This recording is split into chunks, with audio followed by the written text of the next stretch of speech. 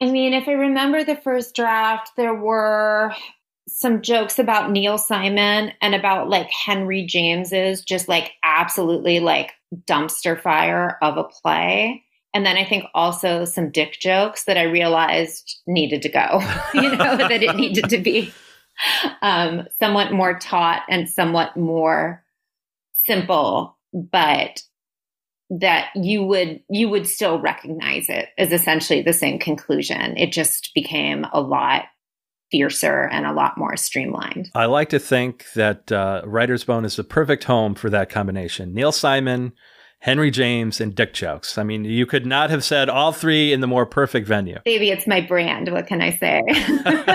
I think that my takeaway from all of this, our conversation today, is that they don't teach you dick jokes in the MFA programs.